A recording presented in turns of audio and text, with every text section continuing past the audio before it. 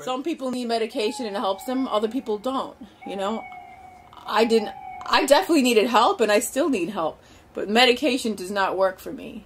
I found something that does work, and it's therapy. And it took me 20 years to find a decent therapist to help me. And how did I do that? I paid for it. Because the system didn't help me, and it failed me. And the system fails a lot of people. And if it does, even if the system does help you in some way, and it didn't help me, but even if even other people who will tell you the system did help me, they still went through so much trauma in the system and hell, and there's mistakes that they're still going through a lot of the same things I went through and were abused in the system, because it took all that for someone to get them on the right medication, you know, or to understand them, or to,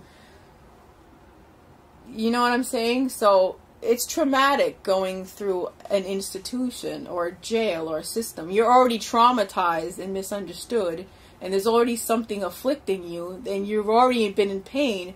So you have all these problems in this life before you end up in a hospital, and then there you are abused or misunderstood to some degree and traumatized. Just the fact that you're walking off the street into a hospital for a night, an emergency room, or a hospital stay for 2 weeks, and you don't have your things, and you're in gowns, and maybe you haven't slept for a while, or your thoughts are already, so you're in a vulnerable position. So if you're in a vulnerable position already, and then someone's not talking to you like a human being, or just treating like a human being, saying, would you like a glass of water, or here's a blanket, or have a seat, you know, would you like to sit down, or what's bothering you? If someone's just, you know, talking to you like shit, and demanding answers and grilling you for your history in a really, you know, in a very cold way, and is only concerned with writing a diagnosis and writing their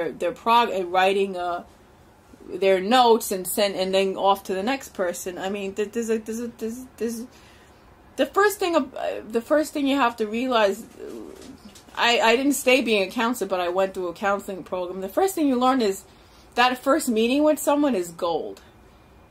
Because if you don't meet someone the first time and show compassion, and you can tell if someone cares about you. Now, if you don't create a sense of safety for somebody in the first meeting, or in the place that you're in, or just one-on-one with someone, you've lost your patient. You've lost them. If you don't gain somebody's trust, you do not have a rapport and a relationship, and you're not able to help that person. So if you're not going to come off like you care, and sincerely care, and know how to talk to someone like a human being with a calm, steady voice, when that person's up here, you have to be down here. As the professional, if someone's up here, you have to be down here. It's your job to calm somebody down, and to know how to talk to someone like a human being, and to try to help them. Because every answer is not, here's a fucking pill, or here's a shot in your ass, that's how I'm going to deal with you, you know, or let me put the handcuffs on you before I even have a conversation with you, you know, because, you know, we're stigmatized, so, you know, I'm going to put handcuffs on you before I even ask you what your name is. I'm going to assume you're dangerous before I even meet you. I'm going to read your chart before I even have an opportunity to meet you and see what you're like. I'm going to read your chart and have this bias against you right away, you know? And half of that stuff in these charts are made up anyway. There was one point I was on a ward in Creedmoor, and I was transferred from one ward and then back down to another, and my psychiatrist was a really nice guy. He passed away, but he said, I'm not supposed to read you what's in this chart right now, but I am, because I don't believe it. It says here that on the 13th floor, you slept with every single man on the ward, every single patient. And he said, I can't believe this is written here. I don't believe it. You were my patient before you went to the 13th floor. And that's when it hit me what people are writing in these charts. And how that could really taint and really solidify who you are in terms of getting help, in terms of society. And right away, some woman or some woman psychiatrist, someone decided to write this in a chart. There's no facts behind it whatsoever. Nothing whatsoever. It is made up in her head. made up in her head from I don't know where. Her own issues, perhaps. And it's in this chart. And that's the first time I heard a doctor sit down and tell me I am not supposed to read what's in here. And this is what it says. Wow. And you are my patient. This is not you at all. And I'm sorry that happened, but it's out of my control. And now you're being sent to the long-term building. And you're not suicidal right now. I don't know about how this happened. And as it was happening and they don't tell you what's going on, they scare the hell out of you because your mind and your fears play like the worst case scenario. So if someone's like, okay, we have to go now. Let's go. We're going. Oh, what's going on? Be quiet. Or you're gonna be shot up. Take this now. We're going now. It'll be explained when you get there.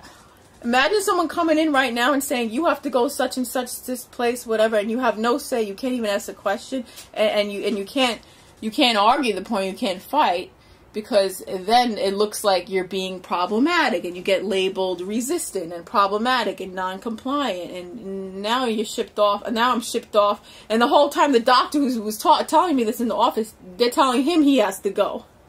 They're telling this guy he has to go, and he's standing there with empathy, saying, I'm really sorry, Susan. I don't even know why this happened, what's going on. I will try to get back to you. He's not going to get back to me because now he's in this building and I'm in another building and I'm transferred off to another doctor. And he's the same doctor in the hallway years later when I'm visiting Easton in the hospital that said to me, I remember meeting your parents. He was in the elevator and he goes, how you doing? I was like, I'm good. I'm visiting my boyfriend. He's here. And he's like, okay. And then, years later, after that he passed away. But he said, when I met, out of nowhere, it's silence in the elevator with me and him. I don't know, maybe he felt like, this happened. And she angry with me that I couldn't stop it. And I wasn't. I was really happy to see him because he was good to me. One of the few people that was good to me. And he said, he had his head down. I remember that day when I met your parents in the room, in the visiting room, and I can see this is why you ended up here. I can see this is why your parents are crazy. Your parents are crazy, He could see. But in that visiting room, I'm surprised he could see it, because in that visiting room, I distinctly remember my parents getting me upset, and my reaction was, oh my God, I want to jump out of a window. And I said that.